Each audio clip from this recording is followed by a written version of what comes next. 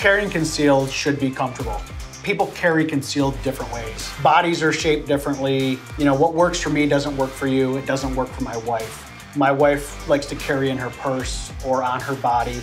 I can't carry appendix in my vehicle because my gut gets in the way. Carrying behind me in a vehicle, my back gets in the way, it's uncomfortable against the seat. So trying to find something that's comfortable for you. I recommend before you go out and purchase a holster, go to a local firearm shop, try the holsters they have, see what works for you so you can carry comfortably. At the end of the day, everyday carry is important, but it needs to be comfortable and your firearm needs to operate properly when you're using it. Your firearm is like a tool, kind of like your automobile. There's regular maintenance that needs to be done. Changing the tires, checking your tire pressures, changing your oil.